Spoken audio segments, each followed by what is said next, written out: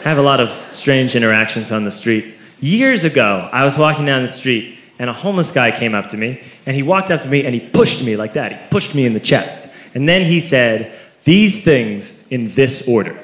He pushed me, and he said, excuse me, I am homeless, I am gay, I have AIDS, I'm new in town.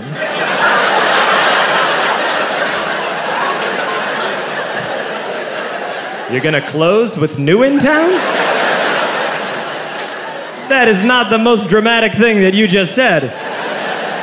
As they say in the movie Jerry Maguire, you had me at AIDS. Here's how I would have ordered those things. I would have said, excuse me, I'm new in town, and it gets worse.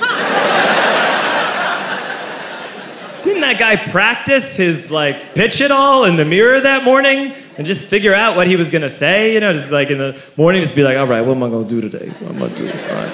I walk up and say hello. No, that's too subtle. I'm gonna push him.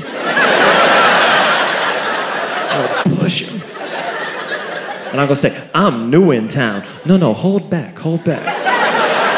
Save it. Build to that. All right, I gotta walk up to him, I'll push him. I go, I have AIDS. No, that's too strong. All right.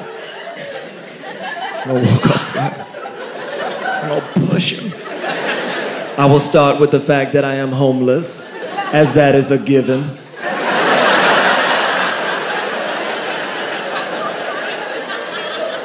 Then for backstory, I will pepper in the fact that I am gay. Which I know it's tough for gay youths on the street, but that's not like a reason for money. You can't be like, hey, would you help me out? I'm very gay. I'd like a few dollars. I always love how he phrased it, by the way. He didn't say I'm living on the street. He said, I'm new in town. Like it was intriguing. Like he wanted me to set him up with somebody.